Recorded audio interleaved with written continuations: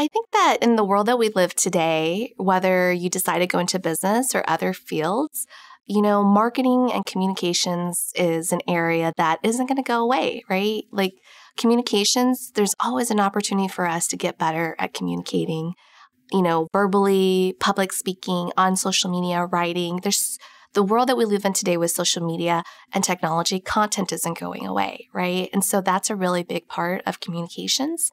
The other aspect of marketing is that if you're the type of person that really you don't really know exactly what you want and you want an opportunity to explore, marketing just allows you so many different ways to explore. And, I often get the question like, what type of marketing? And I often say it doesn't really matter where you start because if you don't like it, you can go into a different area of marketing, right? So for me, marketing just really allowed me to be really creative with my writing. And it gave me a lot of diversity with different hats that I could try out until I really figured out what I liked and what I was really good at.